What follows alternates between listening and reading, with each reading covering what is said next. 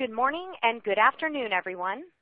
Welcome to today's webcast, Jumpstarting Your Cyber Defense Machine with the CIS Controls version 7. I'm Kate Carson, Marketing Event Specialist at Tripwire, and I'm excited to be a part of this webcast. Before we start, I'd like to go over a few housekeeping items. First, make sure that your audio is streaming correctly. Please note that the audio portion will stream through your PC or laptop speakers. Be sure to check the speaker volume, the volume setting on your computer, and your headset to ensure that it is turned on and volume is at an audible level. Today's presentation will be using a slide deck. You can click on the expand rectangle on the right top corner of the slide area to enlarge. If you are not seeing the slide movement in your console, you can try refreshing your browser. If you're experiencing any technical difficulty, please click on the Help widget. It is the question mark icon on your console and covers common technical issues. If you have a question for our presenters during the presentation, click on the Q&A widget and submit your question. We will have a Q&A session during the last part of the presentation. Also, feel free to submit any comments you have via this widget. Lastly, I'll be sending out a follow-up email with the link to the on-demand webcast. So now, let's get on with the presentation. I'm going to hand it over to my colleague, Maurice Uenuma, to start us off with our presenter introduction. Take it away, Maurice. Great. Thank you, Kate. Good morning and good afternoon, everyone. It's my pleasure to welcome you to this webinar and to introduce our featured speaker. Tony Sager is Senior Vice President and Chief Evangelist at the Center for Internet Security. There he leads the effort that is a global effort to maintain, sustain, and promulgate the CIS Controls. He is also a director of the SANS Innovation Center. Tony's perspectives that he'll share regarding the CIS Controls are based on both his current work at CIS as well as his background in the controls before they were called CIS Controls. As it turns out, he was there in the early days as it began as a consensus list of best practices for those in the cyber defense business. Tony's background includes over 3 decades in information assurance, information security, cyber defense, and whatever it's been called in between during those years at the National Security Agency, and was entrusted to lead and manage some of the protection efforts for our most sensitive information systems and control systems. And so today, Tony will, as you saw on the registration page, discuss some of the key attributes of the CIS Controls, how it fits into and is a key foundational element of any successful cyber defense program. And in particular, the timing for this discussion is based on the recent release of version 7 of the CIS Controls, and he will provide some background and context on that and discuss also implementing and operationalizing the CIS Controls. And so Tony will present for a bit, and then we'll have an open discussion, and we look forward to your participation as an audience with your questions and answers as well. So we hope and trust that this will be interesting, informative, and perhaps even enjoyable. So Tony, welcome to the program, and I now turn it over to you. Oh, thank you very much, Maurice, and thank you, Kate. It's a pleasure, and thanks everyone for dialing in today. I know everyone's busy, working hard, recovering from the holiday weekend. So as Maurice said, I'm going to walk through a little bit of background on the CIS Controls, just enough for those that don't have that much familiarity, talk about some of the motivations, I think, some of the things we were trying to achieve with version 7 and where I think all this is going and what it means to you. So, Mo was very polite. I have a lot of time in this business, hitting 42 years here in a month or so, and most of that at the National Security Agency, 35 years, all of it in defense, and all of it really in the business of understanding, finding, making sense of vulnerability. So vulnerability is to be found everywhere, as we now know, in technology, in processes, in the way people operate and make use of technology. And so trying to get a handle on that is very complex. But let me just give you in one slide kind of my life lessons after 4 decades of this kind of stuff. And I'll go through them very briefly here. Knowing about problems doesn't get them fixed. I spent most of my time either as one of the vulnerability finders for the defense or managing the organizations that do that. And I think I got to see that, at least for my day, at as big a scale as anyone, certainly in the U.S. government and maybe anywhere. Red teams, blue teams, zero-day finders, everything from technology to content to processes. The unique part of my career was really a chance to see all this at scale, both how it happens in technology and what we see in the lab, but also in the Defense Department across the larger U.S. government with lots of friends in industry. And I can say with a straight face I'm one of the few lifelong defenders who lived his life inside an intelligence agency. So I have a pretty good education in what happens around the world and how this works at a nation-state to nation-state level. And that was a real awakening for me somewhere in the middle of my career that, hey, we told them the problem. The red team pointed out this problem. There was this flaw. And, boy, we saw the same problem when we came back 3 months later and 6 months later. It's easy to sort of blame the victim here and say, well, that we told them what to do, and why didn't they fix it? Well, it turns out that the root causes are actually much more complicated. And it's not a matter of defenders being lazy or they don't care. It's that this is legitimately a really complicated, messy operational problem. And it's not just about buying the right thing, but it's also about the way we organize ourselves, a complicated world that is in constant flux. So the use of technology, the business demands for it, the role of people, what's in the marketplace, all these things come together to make problems really, really hard to fix. And so you don't want to go for the sort of easy idea that says, here's a problem, somebody just needs to take our report or our PowerPoint or our Word document and do something about it. That has never worked in my experience. It's always about understanding root cause, standing back from, tens, hundreds, thousands of data points and trying to see what is really going on here. The flip side of the defensive equation is about the bad guy, and it's a little easy in this business, I think, to treat bad guys as magic, and it sure feels like it. Every day there's a new zero day, a new demonstration of a flaw, and they seem to be so successful, and they are in many dimensions. But if you think of them as doing magic, your only defense is your own magic, and that just doesn't work either. So a bad guy has a boss, has a budget. They like to do things at work. They have their own risk model in their heads, right? They don't like to get caught. They don't like to get exposed. They want to come back. And so you really need to think of this in terms of their life cycle, the way they're thinking of attacking your life cycle. And so your goal is never perfection in defense. It's about understanding the bad guy well enough to make good defensive choices at the right time and the right place, preferably in a place that's advantageous to you. And we'll talk about that momentarily. The third point up here is that defense is always a prioritization game. You have no choice. None of us has enough money or people or time or the luxury of sort of a static environment where we can really look at this analytically and usually. You're always prioritizing. The only question is, how do you prioritize? And you have enough information to make rational choices. And if you don't, then how can you get more? Or how can you get others to help you with those choices? The prioritization is just inherent in the business. And given the nature of this, right, you have to operate. Whatever your business or government agency is doing, you don't get the luxury of sitting on the sideline for a year while you design things and put things in place. You have to survive today.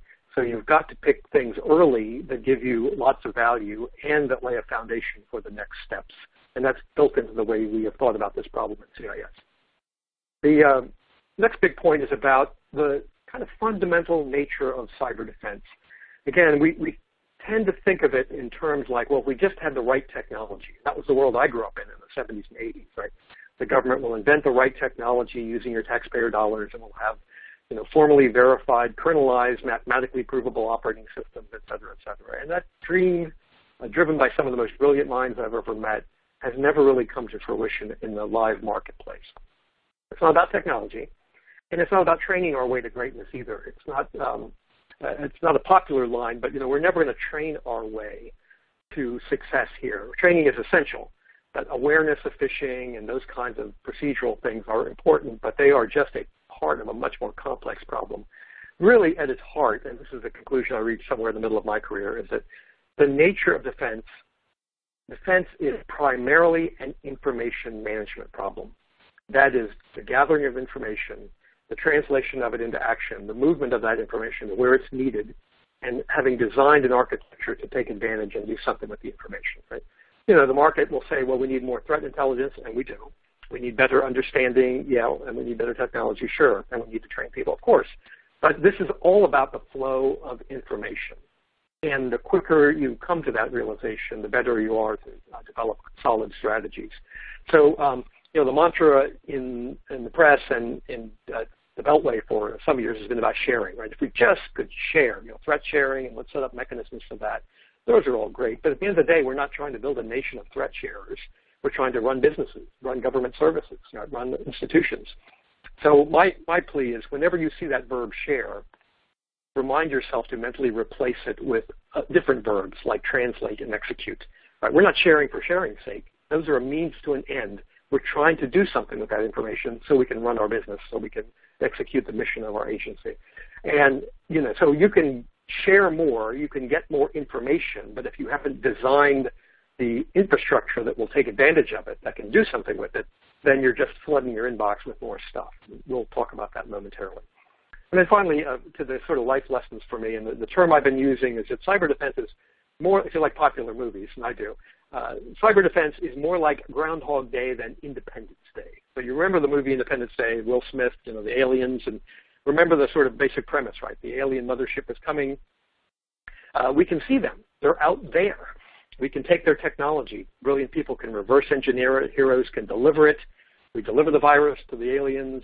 Boom goes the alien mothership. The heroes come back to a parade and a celebratory cigar. And I don't know about you, but I've spent 40 years as a cyber defender.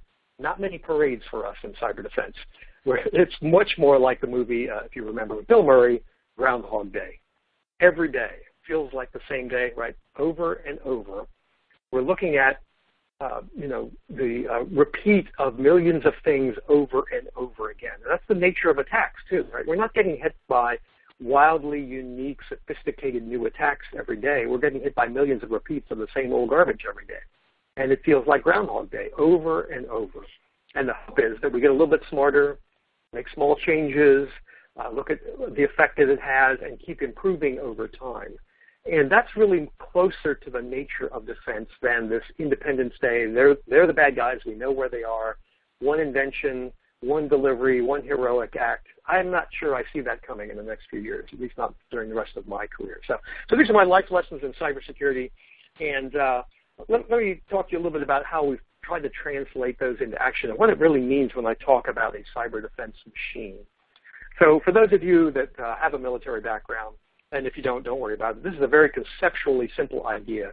The notion of an OODA loop is common in military circles, and OODA is an acronym: observe, orient, decide, act.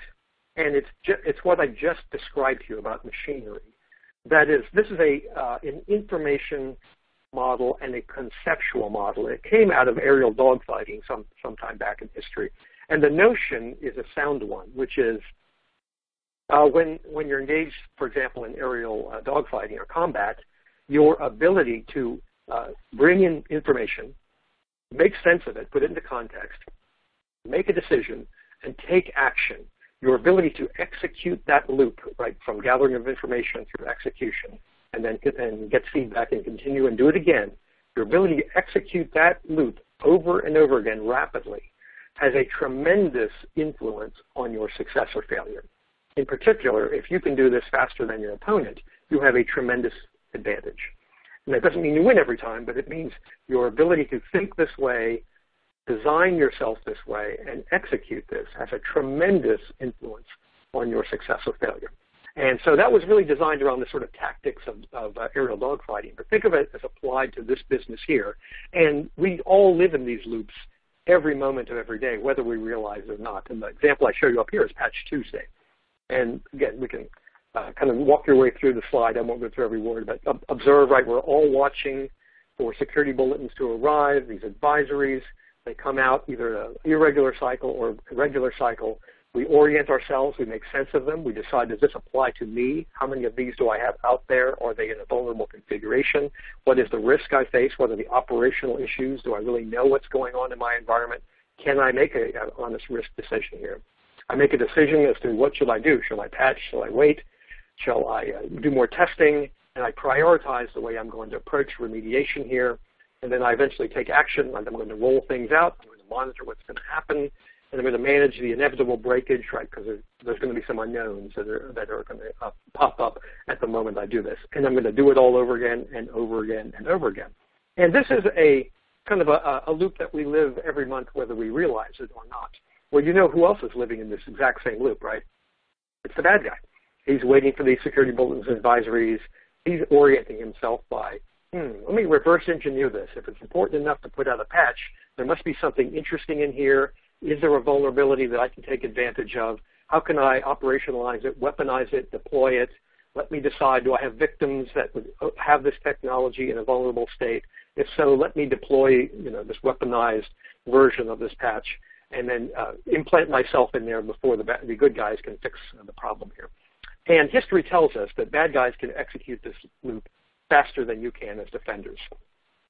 It's not because they're better or smarter. It's because they don't worry about things like system breakage, cranky users, and the complexities, right? And they can be very targeted as opposed to worrying about the entire enterprise. But we can all improve dramatically in the way that we manage these loops. And there's, depending on the enterprise, this patch cycle can be hours to days to months to never, depending on the complexity and scale of the defensive enterprise. So we can never win this one 100% of the time. We can get a lot better. But the real goal here is not to win this one, because we really actually live in a world of what I call dueling OODAs. There are many of these information loops running all the time, and they're often connected, right? The ability to sense, for example, the state of my enterprise. How many machines do I have? What's online? What state of configuration are they in?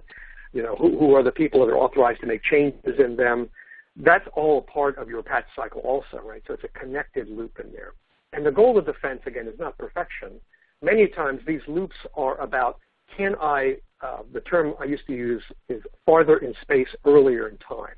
I'd like to detect things that I should care about farther out in space and before they get to me, i.e. earlier in time. And we get a lot of that really inherently from the marketplace, right? When you deal with a vendor, say a Tripwire or any of the big anti-malware or security vendors, think of it as they are doing this farther in space earlier in time on your behalf. You don't have sensors around the world typically, but they do. And their ability to gather new information, and you hope, by the way, that you are not victim zero, but they are able to gather information across a really broad front, make sense of it, reverse engineer it, improve their heuristics, improve signatures, right? Make changes, and deal with this long before it enters your enterprise. And that's the goal here. But you also have to think, it may seem hopeless, right? I mentioned that the bad guy can always run that through a Patch Tuesday cycle faster than you. But the bad guy, again, has a boss, has a budget. Their loop is also an opportunity. So when they are deploying things, they are counting on their own reconnaissance, their own knowledge of your system, their ability to weaponize, their ability to build stealth into it, the ability to build a complicated command and control, maybe an exfiltration of data, cycle exiting data from your enterprise. So all of those loops are an opportunity for defense also. And so again, you don't have to get to perfection, but you do have to understand the bad guy enough to interrupt them, raise their visibility, raise their cost, et cetera. And so all these loops are really what I would call the machinery of information security and cybersecurity. And they really are a helpful way, I believe, to think about this problem and to sort of strategically design your defenses. In contrast to, let's buy the next shiny box or fancy integrator or brand new algorithms. We need all those things. Please don't think, I don't think, understand the importance. However, we have to think of this as a machine in total that we are designing. So great insight into new attacker tradecraft, for example, doesn't do me any good unless I can detect it in my enterprise, unless I can reach out across my own enterprise to understand where it's relevant, what is the risk, can I make a change, can I block the right thing, can I detect the presence of the file that is indicative of the malware, et cetera. So if I were standing back to look at this notion of a cyber defense machine, these are kind of the general properties that I would look for. Central to this is this notion of powered by information, right? Designing the machine to think of information in this way. How am I going to collect it? How am I going to move it? How am I going to translate it? How am I going to take action upon it? And this was a struggle even in government to see this and to get people to understand this loop. Again, I mentioned I spent my government career, inside the intelligence agency. And so that view, some amazing human beings but they are very information-centric in the, if I know what the bad guy is doing sense, I'll be smarter and I can defend myself. And they're very focused on that outward-looking problem. Most of them have no background or interest or really understanding of the inside the enterprise defend myself. So the notion was, well, if I just understood the bad guys better and when they're coming and how to spot them, I'm good to go, right? And I said, well, what will you do with that information if you find it? And I get this quizzical look, and the answer would be, well, I'll send it to everybody that needs to know. Oh, so you're going to send email to every system administrator in the Defense Department? You know, their inbox is already flooded, right? That doesn't help them. And they said, well, that's actionable. I said, no, that's not actionable. It's readable. Right? Readable is not the same as something you can immediately act upon, preferably by technology. So think of it again as we're designing this information-centered machine. Whatever your machinery is, it's really based on this notion of a model of attackers, and prioritization. So again, we can't treat the bad guys magic. We have to think of them as professional, because they are, determined, often better funded than you are, and the goal is to understand them well enough to make good defensive choices. And to get that understanding, to build those kind of models, you need to look outside your world at these masses and masses of attacks and try to pull out root cause and commonality and patterns and templates. And, you know, we're not going to chase millions and millions of attacks, and we don't actually need to. What we need to understand are the general patterns, the general types of things that we need to look for. And you know, the notion here is translation, right? That verb is really important. Translating millions and millions of data points about bad things into a relatively small number of positive, constructive things that you can actually do about it. At the end of the day, all of this needs to be driven by standards-based, by open, what I would call plumbing. And I've been using that term for at least 10, 15 years now. I was involved in all the early standards that you may be familiar with around that apply to security automation, like CVE and OVAL and so forth, and I won't go through all those. But think of them as an attempt to standardize plumbing. That is, if we're going to move things, if this is about information and its movement, then how do I make that as low-cost, friction-free, universal as possible? And the metaphor I came up with many years ago was plumbing. You know, standardized plumbing gives us civilization, right? And so we can have indoor fixtures, and I can go to Home Depot or wherever and buy things and not worry about how they connect into my system. They just do because everyone recognizes this indoor plumbing. Unless you have a really old house like my son, in which case we're always finding new quirks. But the notion, I think, is sound. That is, we as buyers of technology and security products and services need to insist upon this notion of openness and standards. Right? We always want to be looking for the best of. We always want to be upgrading technology and bringing new things into our defensive environment. And we want to absolutely minimize the transition costs, the friction, the interfaces. We cannot allow ourselves to be locked into things that really cannot be undone, that are vendor unique. But this also leads me to the notion of what I call community risk. This is an observation after decades inside the government, you know, seeing really large, well-funded government agencies and some of the biggest companies in the economy. And none of them can deal with this problem at 100% level. And in fact, again, they don't really have to. We all face some level of threat and risk just by virtue of being part of the internet, right? I call this community risk. That is, we all have to worry about a set of things, whether we realize it, know it or not, whether we do a study to tell us that we need to or not. Think of it as kind of like public health, right? We have to worry about a lot of things, even if I don't know it's directly outside my doorstep. So from getting vaccinations to washing my hands to not coughing on people, right, to avoiding unclean locations, to insisting upon requirements for food handling. We do all these things based on a notion of community risk, independent of whether someone's looked at that particular doorknob and made a decision that I need to clean that one off. We just do it, right, because it's an accessible action. It's not extraordinary technology. It makes sense for us to do it. And the science behind it is where we have the potential to interrupt the vector of transmission of disease. And so we want to think of this as, I can't count on all my cyber neighbors to do the right analysis, make the right decision, understand the threat equally, and then all take action equally. That will never happen. We need to think of this at a community level, and that's a really important part of how we approach this across the entire community, not just enterprise by enterprise. But at the end of the day, of course, some of us face more risk than others, right? Some of us have more at stake. Some of us work in riskier environments. So you have to have a model that can be tailored to whatever the current situation is. All this is about building a machine that's feedback-driven, that's repeatable, that's dynamic.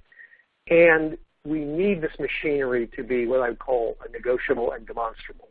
That is, most of us now are spending a great deal of our time not just thinking about attacks and how to defend, but proving to other parties that we have done the right thing. And by that I mean, the big change for someone who's been in this business for 40 years, the big change in the last just small number of years has been the emergence of all these other players in cybersecurity, all these players who are not coming at it from a technology level. By that I mean auditors, lawyers, judges, insurance companies, et cetera, et cetera. This is really changing the nature of cyber in a good way. In that this notion of cyber defense and the technology, the attacks and so forth is moving from a really important and interesting technical challenge to something that becomes embedded in the way that we as a society make decisions, make choices about risk, and the way we operate businesses and we operate the missions of agencies. And that's a good thing. That is, we really need this to be something that takes this complicated, fast-changing cyber technology and risk world and translates it in a way in which we can make reasonable, rational, explainable decisions, because that's the way the rest of society works. We don't make specific choices about whether it's safe to drive across a bridge, for example. We believe, with good cause, that bridge was designed by a certified engineer, met building codes, used appropriate materials, had all the sort of things that we would expect as citizens, lay people, to be built into something that has life safety implications in the construction. That does not mean that bridge is perfect. That means that within a sort of rational decision window and framework, it makes sense, and we as citizens can make rational decisions about our use of a piece of engineering like that. And again, so we're moving in that kind of way towards with this whole cyber business, and that's why all these other players have to rush in to help us understand this. And so whatever our machinery looks like, whatever decision choices we make, really have to be demonstrable to what I would call real people, the rest of society, and the enforcement mechanisms that we build up across society. So all these ideas are inherent in what we now call the CIS Controls. I won't go through the whole history of it, but as Mo mentioned, I was there on day zero. Literally, I grabbed 5 friends, we sat down in a room, and early 2000s, I was struggling with the most common question that I got whenever I was out speaking in public. And that question was, what do I do first? And you can tell I never had the job of having to solve these problems, only pointing out these problems. And I said, wow, I've never thought of it that way. What do you do first? And I would point to the NIST, great stuff out of NIST, and from NSA, we were releasing the NSA security guides to the public, and all these good sources, and people would go, yeah, that's great stuff, but it's 1,000 pages. It's really complicated. What do I do in the first month? What do I convince the boss to support first? What do I buy first? I thought, wow, I think I need to go back and think about this. So I grabbed a few friends. It was a very modest list of, if you don't know where to start here. And the 2-page thing turned into a series of projects that you see on the slide there. And it got a weight of its own through the SANS Institute, the biggest teacher in cybersecurity, and was formerly known as the SANS Top 20. When I retired in June of 2012, I wound up going to SANS to do some part-time work and wound up taking the project over and with their support spinning it out into a nonprofit status, which is now part of the Center for Internet Security, and now we know it by the name of the CIS Controls. And so that simplifies a really complicated history, but the notions have been very consistent. This idea of prioritization, what do I do first? What is the foundation for defense? Take our understanding of attacks, right? Hard-earned, large-scale look at all these bad things that can happen, translate them into the smallest number of positive constructive things that we think will really take a big bite out of the problem and lay the foundation for more complex and more sophisticated defenses. So that's really the notion that underlies all this. As Maurice mentioned earlier, we just released a couple of months ago CIS Controls version 7.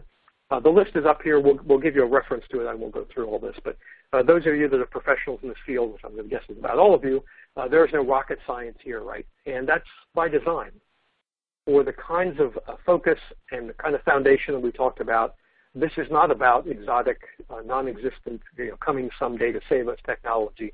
This is about organizing our defenses in a manner that gives us the best effect against the largest number of adversaries and lays the foundation for the next big steps. So that's what you see laid out in front of you here.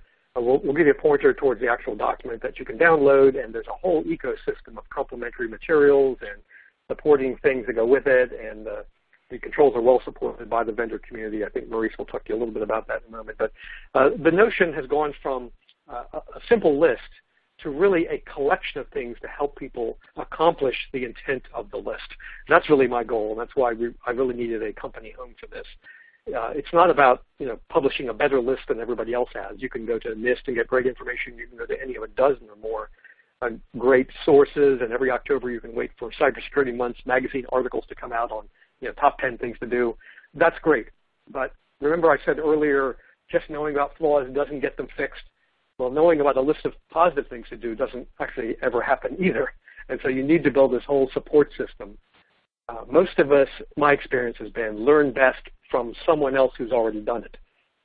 The problem is finding that somebody. And that's kind of the notion of CIS, and how do we pull all this together into a way that really helps people with defense in a very supportive way that is naturally consistent with all the other security frameworks out there. We're not creating yet another one. We're creating really more of a priority scheme, but a way to help people achieve the intent and then deal with this issue of how do I prove to others I've done the right thing. And so if you need to reach me, feel free to use any of this contact information. You can go to cisecurity.org and get all of these materials. And we do this as a nonprofit, so you can get all this great content developed by volunteers. And I would be astounded if there weren't a few of you on the webcast today out in the audience. Is produced by an amazing collection of people from around the world. The role of CIS is just as the mechanism that brings people together around these projects and helps produce and support these ideas. So feel free to reach out to me. And I think with that, I'm going to turn it back over to our hosts, and then we'll continue on with questions and so forth. Thank you. Great. Thank you, Tony. Really appreciate it. And reading now just a very brief word from your local sponsor, if you will, just a couple slides, and then we're going to have a more open discussion or dialogue that includes questions from all of you in the audience. Tony referred to building a support system, being able to actually look at the list of good things to do as enshrined in the CIS controls and being able to effectively implement that. And so just a brief word on that. And when we look at all the things that we as cyber defenders must do and organizations must accomplish, right, there are certainly best practice frameworks, chief among them the CIS controls, as well as numerous regulatory and compliance frameworks and regimes, right, as you can see here on this slide. And so there are a number of things to do. But if we look at the CIS controls, as we think about what it is asking us to do, there are some essential things that must be done, right, to kind of translate it into plain English, if you will. It's really around kind of knowing what it is that you're protecting. It's about being able to define secure configurations, about being able to continuously monitor vulnerabilities and be able to remediate those, to limit administrative privileges, and so forth. And so there are some kind of very common controls that you see repeatedly as you look across these various best practice frameworks and compliance regimes. And underlying those then, and in order to effectively implement those controls, there are in turn a set of kind of organizational and technical capabilities. And the idea behind the capabilities, of course, is to be consistent with and adhere to best practices, but being able to do so in as much of a cyber defense machine way as possible, to use Tony's terminology. It's not going to happen on its own, and we have to find a way to properly manage the information so that we can implement these controls. So we look at some capabilities here like asset management, configuration management, vulnerability management, along with a quote here from the IT Process Institute, one of quite a few, by the way, from various different sources that underscore the importance of some of these essential basic controls as reflected in the CIS controls, and really just in the furthest left column, as you might recall, what we'll call basic controls. Even successfully implementing those can address the vast portion of the incidents and breaches that we see out there, and that's reflected in not only the experience of cyber defense professionals, but also in the data in terms of survey data and real incident breach data, as many of us reference at this time of year after they're published. So as we look at these kind of important technical and organizational capabilities, just a brief word on how we as Tripwire help support that. And I can speak from experience coming from CIS, actually, and formerly honored to be a colleague of Tony's there. Tripwire has always focused on really these core foundational things. And from a capability standpoint, the center or the foundation of Tripwire's core capabilities, integrity monitoring, as you may know, for about 20 years ago, first developed as an open source project and eventually commercialized as we began to build out the various capabilities around that, the ability to integrate with other platforms and so forth. But we're looking for changes. We're looking very closely at system state, so system configuration monitoring and database configuration monitoring. We're comparing that against baselines, whether it's a previous state or an external regulatory standard or an internal one. And by the way, another plug for CIS here is CIS security benchmarks. One of the most commonly used hardening standards out there are arguably, alongside the CIS controls, the most widely used and referenced work that CIS does. And so I would point you to that. We, along with many other companies, actually helped you to implement that. But we're looking at, in great detail, the system standards, system files, looking for changes, who made the change, in what context, and so forth. And we've since then added additional capabilities on the far left, vulnerability management and asset inventory and profiling, and on the far right, log intelligence, the ability to look for event-driven data. And finally, underscored at the very bottom here, and really also an underscoring of a key point that Tony was making, that it is information management, and we have to be able to move that, collect the information, move it, translate it, turn it into actionable insights that then you can take action on. And so that's been a core focus of ours the last 20 years. So with that word from your local sponsor, kind of back to the program already in progress, and some questions, Tony, for you, and I see some questions starting to come in. So we'll kind of begin with a maybe very basic one, and that is, what are your observations, Tony, on how the CIS controls get implemented in practice? What works and what doesn't tend to work when it is time to implement the CIS controls? Yeah, sure. Thanks, Maurice. Yeah, everyone that we've talked to, and the beauty, again, of CIS is we get to talk to lots of doctors now, and we have a way to reach out to them and survey and so forth. So we're really getting a handle that we didn't have 2 years ago on what the major problems are, the successes are, and so forth.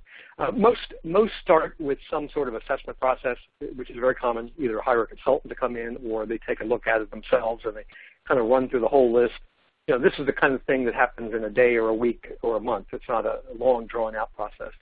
To take a look at every subcontrol, look at all of our recommendations, and try to figure out where you are relative to those. And there are various ways to do that. Again, the first pass of this, you don't want to overthink it too much. You want to kind of do it quickly. There are tools like spreadsheets and scales, maturity things that people have developed that would help you do that, looking at every subcontrol and giving yourself a 1 to 3, 1 to 5, or a red, yellow, green sort of a thing. And if anyone's interested in that, please feel free to reach out to us. And then numerous consultants have their own way of doing that. And that gives you kind of a broad sweep across, problem areas and what you ought to focus in on. You also find that we can provide you a way to map from that to the frameworks of interest to you, right? Whether it's the NIST cybersecurity framework or ISO or PCI or whatever, just to get a sense for kind of where you sit in the universe of people looking over your shoulder. But a lot of this is about getting started. So you might have noticed in version 7 we have put 3 sort of blocks of the controls together, one the sort of basic and foundational and organizational. And our focus, our recommendation is always focusing on these basic activities, that 1 through 6 primarily. Think about them and think about the kind of first few steps that you will take. I will say in some of the emerging areas, people are struggling with the very, very basics of just knowing what's in their enterprise, the sort of notion of inventory. And we've heard that enough, especially from, I'll say, large medical service delivery systems and the IoT world. We're going to do some new projects over the next few months to help people look at that problem as a separate one. How do I get to that point? But the advice I give people is don't overthink this one. I'll say as technologists, one mistake I see made over and over again is that people believe if they don't have a perfect answer, then they don't have an answer at all. And that's just, even the act of looking for a small enterprise, even manually inventorying what you have, knowing who's got, making conscious choices about administrative privilege as well as inventory things is a big step up and points you in the right direction. And if you wait for the perfection of complete technology coverage of a worldwide distributed complicated enterprise, you will never get there. So I'd say set our sights a little bit more modestly, work with what you have to start with, and don't get too carried away with it. But focus in the sort of top 6. Those also are the foundational things that, again, don't think of it you have to do with literally every word, but think of it as make an honest, conscious choice as you go through to prioritize within that. We can also help you connect you with other enterprises that are kind of like yours that are on that same journey and help point you towards that. We're now collecting use cases and sort of adoption stories of folks and how they've done this. And at a sort of popular science level, we have lots of those now posted to the website, cisecurity.org.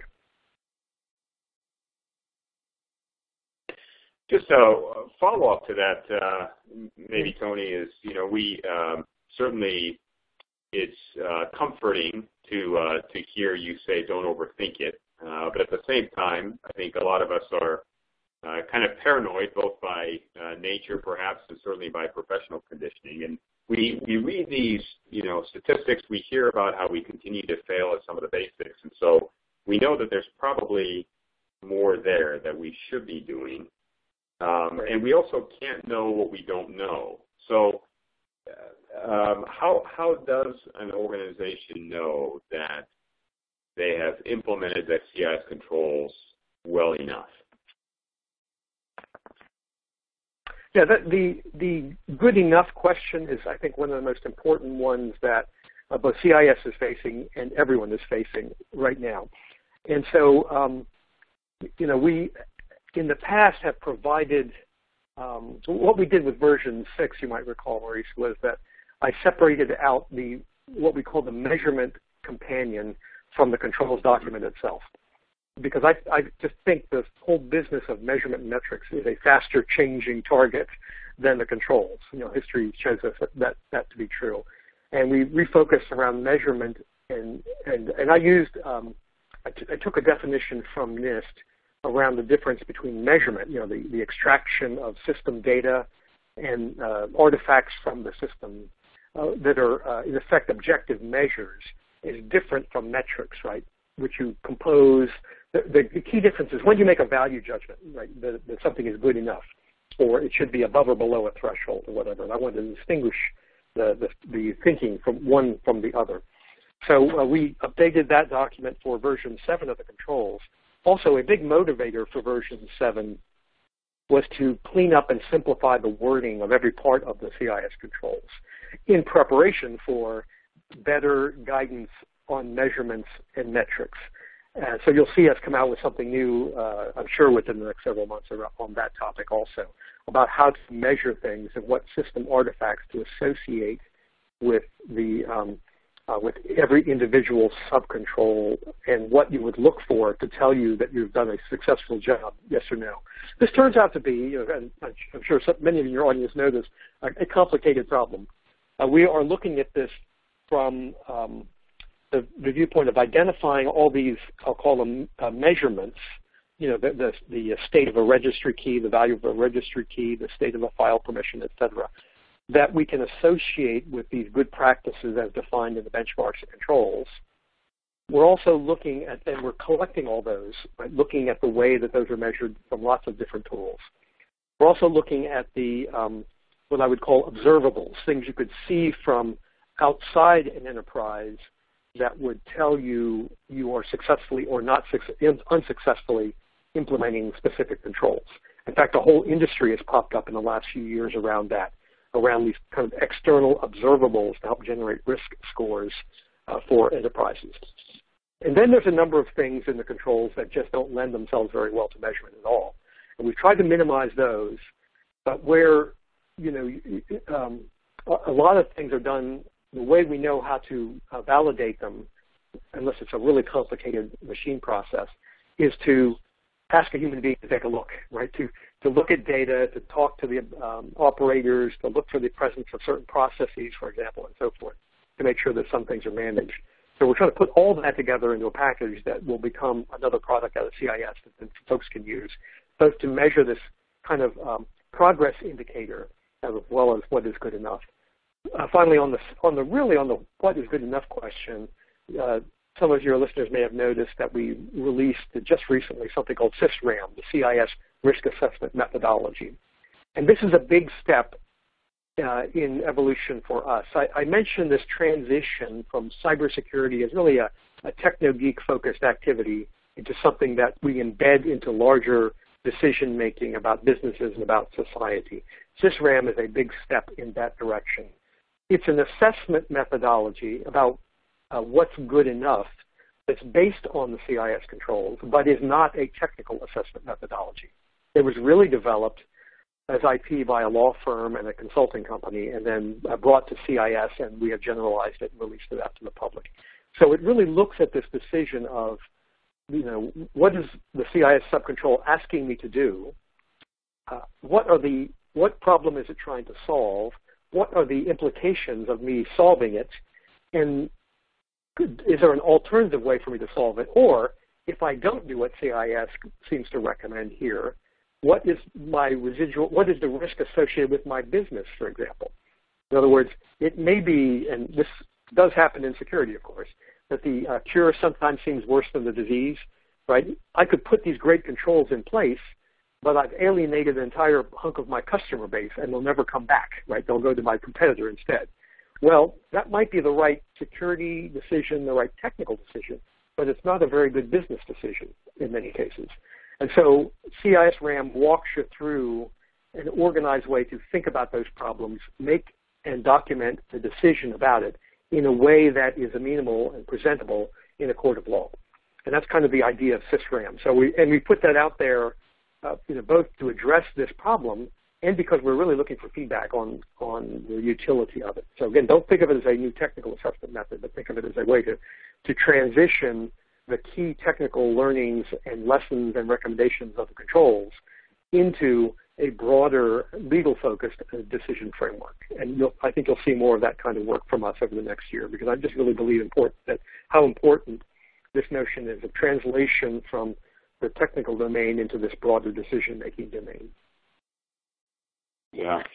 Thank you, Tony. That's very helpful. One question that often has come up, and certainly in this context, in this discussion, is based on the observation that, over the years, the controls themselves haven't changed much. That going from version 6 to 7, for example, was not a profound change in terms of the key controls and recommendations. And yet, meanwhile, within a broader context, certainly in terms of new technology, emerging threats, ever-expanding attack surface, and so forth, there are a lot of new things to consider, at least certainly new capabilities on the offensive and defensive side to consider. What are your thoughts and observations on some of these new technologies and new contextual factors? And this is very broad. It could include, protecting cloud-hosted assets or securing the cloud environment itself. If we're looking at software application development, there's certainly the rapid adoption of DevOps as a paradigm, a process, as much as a technology. And then certainly Internet of Things and industrial environments and so forth as we see this ever-expanding attack surface. What are your thoughts on, the applicability of the controls within this rapidly changing, very dynamic environment? And are there things in this new environment that we need to be particularly aware of? Yeah, that's a great question, Maurice. I think and your observation is right on that the sort of foundational nature of the controls hasn't changed dramatically in the last, I think, 3 versions. And, with the controls, we've always tried to hit what I would call a sweet spot. Security frameworks or recommendations cover the entire spectrum of possibility, right? From very, very specific, fine-grained, things like, go to the whitelisting store and buy the best whitelisting program, kind of very discrete, granular things. And a large number of enterprises like that, right, because they know exactly what to do. And even more don't like that because it really locks you into a particular set of technologies or the way to solve a problem. Then at the other end of the spectrum, you have these sort of what I would call cosmic frameworks, which are go do a risk assessment, go understand the entire problem, go do good things, and then write a paper that said you did good things. And so they are not very helpful in that they're so open-ended and so broad that, and so there's everything in the middle. And of course, which we've attempted to build some consistency into understanding of the problem in a way that gives you options and that allows for these the evolution of technology, all those great examples that you mentioned, right? So several things are moving in motion here, or in motion all the time. There's the nature of attacks, which frankly have not changed that much at all in quite a few years. Yeah, the specific techniques and so forth, sure, and our understanding has changed, but the nature of sort of over and over again exploiting poor configurations, bad management, human beings, processes, and so forth has been pretty steady. There's another dimension of the business use of technology. That has changed a lot over the last years.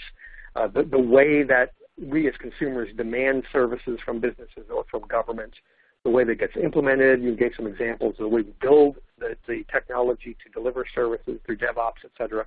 These are all in motion, and we have to account for those in the controls. And then there's the sort of fundamental nature of technology itself.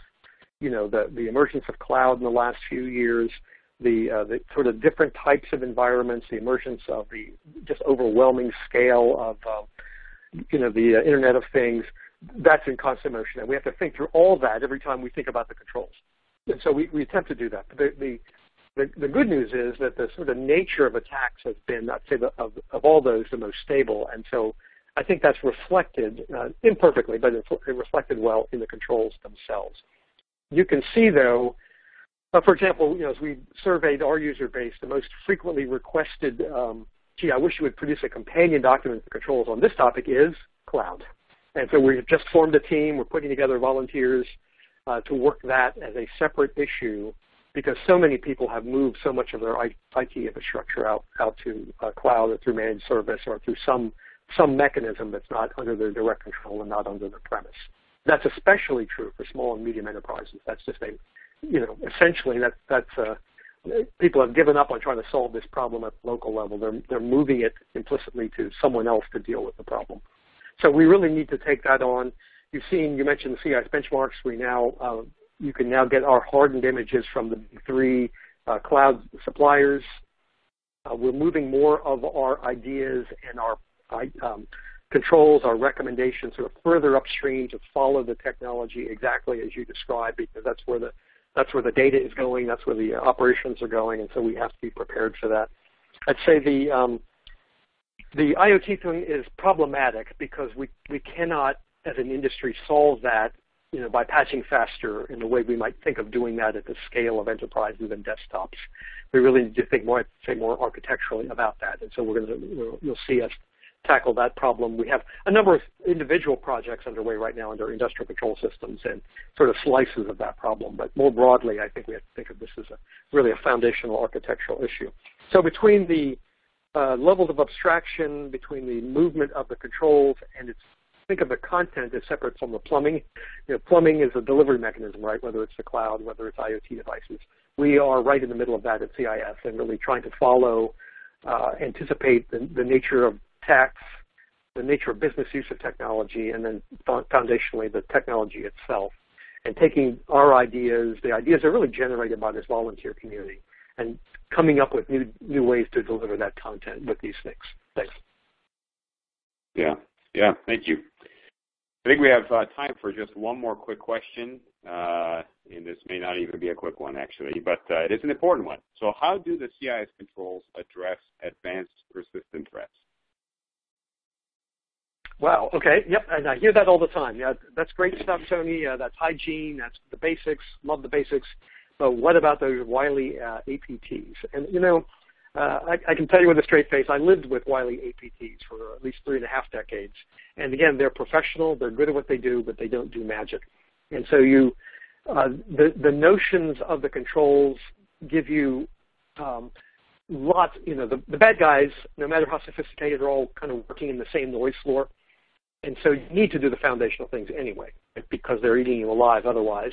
And you can't tell, frankly, whether it's teenage joyriders, hardened criminals, or nation states. So you might as well just deal with the problem at scale. That really is foundation of the controls. But don't think of them, and I think this is a strategic mistake, to think of this sort of mainstream mass market problem as really a distinct problem from advanced persistent threats. There are threats that are more advanced and are more persistent. There's no question. But they're using essentially the same techniques. And what really helps you understand the advanced threats are both their sophistication of their infrastructure and their delivery mechanisms, but also their patience and their willingness to lie, cheat, and steal, right, to bypass your defenses. And so that's why you have to make intelligent choices about defense, not at one place, but at multiple places. And this notion of the controls is really about laying a foundation. No matter, it does deal really, really well, I believe, with the vast majority of this mass market attack. But to understand the advanced threat is really about understanding, in the Defense Department and government sense, the intentions and capabilities of the attackers. And if you had that, I said this earlier, if you had insight into that, right, you bought the right magic threat feed, you could get insight, the government would share it with you, the law enforcement would share it with you, you have a friend, a way to get that insight, always ask yourself, what am I going to do with it? Can I take action upon it? Because that information will almost always require you to turn back to your technology, find something, right, whether it's a file with a certain hash of a certain date, or a particular port, or a particular mechanism, a registry key, and do something with it. Change it, delete it, block it, move it, whatever. And if you haven't built that action architecture, I'll call it, you will never be able to deal with advanced threats, right? So the good news is the foundation helps you with kind of the mass market problem, but you really need it also for more advanced problems too. So again, please, my plea to the audience, don't think of them as distinct problems, think of them as related problems. And so you are not wasting your time to deal with the mainstream problem. I'm not aware of any magic that's coming that will enable us to just throw our defenses away and count on some magics. Thank you. Great. Well, thank you, Tony. And thank you for laying a good foundation for us in terms of our awareness, understanding, and productive things to do. But we're at the top of the hour. We could go on, but we must move on. So, Kate, I'll pass it back to you to wrap us up. Thank you, Maurice.